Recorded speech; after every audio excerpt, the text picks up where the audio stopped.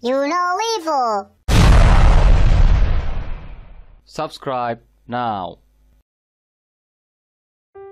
Drinking too much water too quickly pushes the normal balance of electrolytes in the body outside safe limits. The level of sodium in the blood must stay within very narrow margin. Too low a concentration of sodium in the blood is called hyponatremia. Other causes are not replacing electrolytes after exertion, burn, severe diarrhea, heart failure, and certain medications.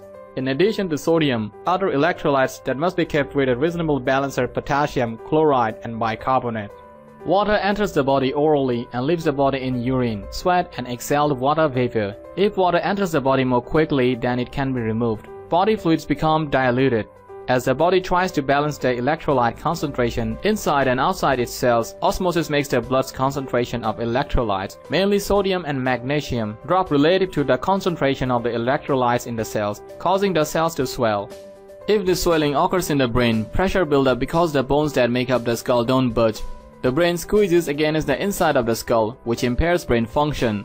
The result may be headaches, nausea, impaired breathing, disorientation, muscle cramps, seizure, coma, and even death. Drinking too much water also puts a heavy burden on the kidneys. They have to work overtime to filter out the excess water in the circulatory system. The kidneys don't work like plumbing pipes, which become cleaner the more water you flush through them.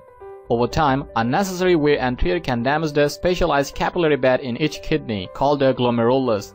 Glomerulus is a network of capillaries that performs the first step of filtering blood, and serious disorientation can eventually lead to kidney failure. The body is marvelous at letting us know how much water do we need. Diet, exercise habits, and the environment will all play a role. If you eat lots of foods naturally rich in water, such as vegetables, fruit, and whole grain cereals, you may not need to drink very much water. Avoiding salty foods will make you need less drinking water too. Doctors say that the best guide to how much water we need is our sense of thirst.